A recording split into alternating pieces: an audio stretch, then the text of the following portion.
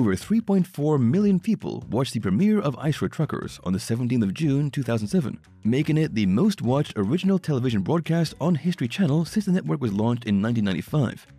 The reality TV series featured people whose job involved driving across thin ice over deep lakes in the remote Arctic region of Alaska and Canada to deliver critical supplies to cut-off communities, industrial sites, and diamond mines. After 11 seasons, the show was cancelled, and its loyal viewers were left wondering why. It received an Emmy nomination for Outstanding Cinematography for Nonfiction Programming in 2008. So how did it start? In 2000, History Channel aired a documentary series called Suicide Missions, which featured the dangerous job of traversing an ice road or man-made structure running on various frozen water surfaces in the Northwest Territories of Canada, in one of its episodes entitled Ice Road Truckers.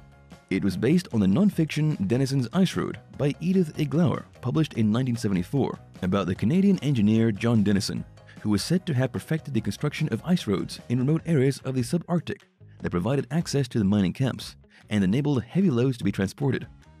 The documentary gained a wide audience and was received well after it was shown in the Modern Marvel series. The network finally decided on producing a TV series based on the book and tapped Tom Beers of Original Productions for this. He was also the executive producer of Discovery Channel's hit series, Deadliest Catch. Now meet the original cast, starting with Alex Dobogorski. He's a legend in ice road trucking, with already about a quarter of a century of experience driving through and over the frozen lakes when the TV series debuted. He and his wife Louise lived in Yellowknife and have 11 children and many grandchildren. Alex was the only cast member who appeared in all seasons of the show. He wrote a book about his adventures driving on ice, entitled King of the Road: True Tales from a Legendary Ice Road Trucker, which was published in 2010. He easily became a fan favorite, as he liked to crack jokes and seemed to have an easygoing personality. Hugh Rowland was a veteran in the ice road trucking business, earning the nickname Polar Bear, which was said to be due to his overbearing personality. In Season 1, his wife Diane shared that every time Hugh left his family to be on the ice road, she hated saying goodbye to him, knowing the risks of his job, even if he had been doing it for over 2 decades. He filed a lawsuit in 2014 against the show and the producer, Will Morrison, for the injuries he sustained from an accident caused by Will's reckless driving. Reportedly, it left him paralyzed from the waist down, and as a result, he couldn't drive a truck, which prevented him from being intimate with his wife. He was fired from the show due to his false accusations and didn't make it past Season 8. Rick Yem was a driver from Kelowna who was on his 2nd year as an ice road trucker when the show first aired. He was so scared the first time he was out on the road, saying that there was nothing that could prepare him for it. Rick quit and abandoned the truck after a disagreement with Hugh, his employer, over a malfunctioning floor heater in the truck. He wanted Hugh to have it fixed so he could haul loads without getting frostbite, but nothing was done. Drew Sherwood was a veteran truck driver, but a rookie on the ice road. The 45-year-old Drew was confident of his skills and said that he had no problems adjusting to driving on ice, but still ended in a ditch. He was unable to deliver supplies on time when he lost his batteries and battery box. Later, he had to abandon his load when he encountered problems with his onboard computer. Hugh, the owner of the truck, and his mechanic put the blame on Drew for most of the mechanical problems. Drew ended up leaving ice road trucking, only being in the series for 2 seasons. TJ Tilcox was 21 years old in Season 1. TJ saw an advertisement for an ice road trucker in a newspaper and thought that he could probably do it, as he had some trucking experience, although not on the ice. He said the first time was nerve-wracking, but he soon got the hang of it. Before he got to the ice road, he had an accident when the brakes of his big rig failed to work, and he hit a light pickup truck. He was cleared of responsibility. Several days after that, he was airlifted off the ice to receive treatment for severe abdominal pain after he injured himself tying down a load. He only appeared in Season 1 of the show. The 25-year-old elite driver Jay Westgard had 7 years of experience driving on ice by Season 1 and was known for hauling the biggest and widest pieces up to the mines. Jay was part of the convoy delivering jet fuel to a remote area. It was said to be a risky job that most veterans turned down. He only appeared in Season 1. The land of the indigenous people was said to have been the richest real estate in the world, as beneath the ice there was gold. After 60 years of production and yielding 375 tons of pure gold, they were shutting down as it was no longer cost-effective to mine the gold that was deep underground. However, it was discovered in the 1990s that there were diamonds as well. estimated to be worth $40 billion, and subsequently, Canada became the third leading diamond producer in the world. Operating mines in such an isolated place required heavy equipment, huge tanks, and millions of gallons of fuel, not to mention the supplies needed by the workers there. The TV series Ice Road Truckers chronicled how people delivered what was needed to the mines 563 kilometers or over 350 miles across frozen lakes. Yellowknife, the capital and only city in Canada's Northwest Territories, was where all the supplies were being piled up and stored as truckers await the opening of the gateway to the ice road. It was like a huge truck stop, as drivers from all across North America would be coming in to deliver the goods. The way to the mines from the city was impassable, as there were no surfaced roads, only lakes and spongy permafrost.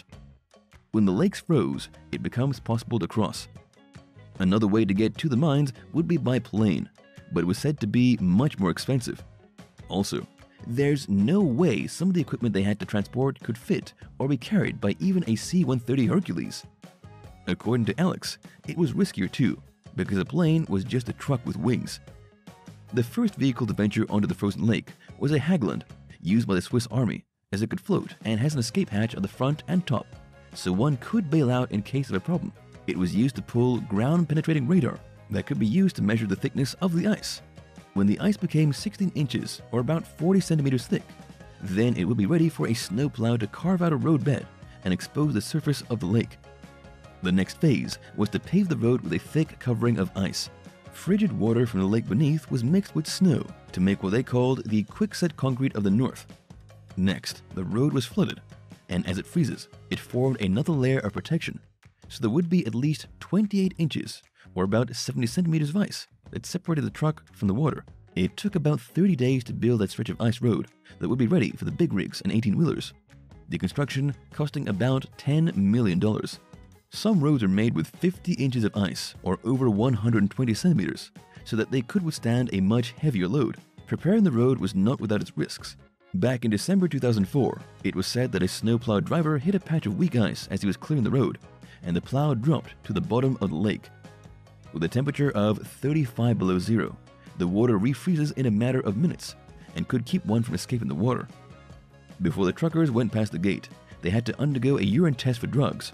They had long hours on the road as they had to continue driving until they reached their destination, so the temptation to take amphetamines to stay awake was strong. The drivers had to transport 10,000 loads in 60 days before the ice road dissolved into slush and melted away. Sometimes the winter season was short, and the road would be closed 2 weeks earlier than usual. It was a race against the clock, and the mindset of every trucker was generally, the more loads, the more money, the more bragging rights. However, it didn't mean they could drive as fast as they could, as they had to abide by the departure times given to them to keep the road from being overloaded. And there was also a speed limit that each driver must adhere to. As a semi-truck moved across the frozen lake, the ice bends under its weight and starts a pressure wave in the water beneath the surface. If the driver went past the critical speed, the wave could become powerful enough to burst through the ice, and the guy who's driving behind you could end up in that pool of water. Alex was usually the first one to cross, as he's considered to be a good luck charm because he completed every first run in the past without any problems. The first hole was the longest to test the condition of the winter road. Hugh and his drivers drove in a convoy, with him leading the way. In Season 1, he hauled massive mine equipment such as ore chutes and a water tank, which weighed nearly 29,000 pounds, or about 12,000 kilograms. He was followed by Drew Sherwood with 18,500 pounds, over 8,000 kilograms of bunk beds, and then Rick Yam with two 5,000 supply crates, over 2,000 kilograms each. Once the convoy started rolling, they didn't stop for anything. When the spring came, the ice would melt from the bottom up, causing the ice to thin out. The drivers had no way of knowing this as the surface looked the same, although they knew that it was just a matter of time before the road became impassable. However, they would still try to squeeze in one last run. Alex wanted to transport another load, but the dispatcher didn't want him to go without a convoy. He convinced them that he could go solo since the load would be lighter. Hugh collided with another truck. He wasn't injured, but the ammonium nitrate he was hauling was starting to spill, which caused the ice to melt faster. Fortunately, they managed to contain it. The truckers met their goal that winter road season as they hauled in nearly 1,100 loads, with Hugh taking first place at 37 loads, beating Alex, who managed 36 runs. People were drawn to the mystique of the ice road because of the dangers. The rewards were great, as it was said the drivers could make a year's income in 8 to 10 weeks. One just had to overcome the fear of being on the road for hours, accompanied by the sound of ice cracking, which they said was a good thing because it refreezes. The drivers could see it too, as it looked like lightning strikes on the ice. It was still downright scary, especially at night when one could hear but not see much of what was happening. Hugh recalled a time when he took a guy out on the road, only for the latter to park his truck at the mining camp and ask to be flown out of the place because he was too scared to drive back across the ice. Then there were those who would only last a year. He said that this was what separated the men from the boys. When there's a whiteout or blizzard, there would be zero visibility, so there was no way to know if one was still on the right track. There was also the danger of freezing to death, as the temperature could drop to 40 below zero.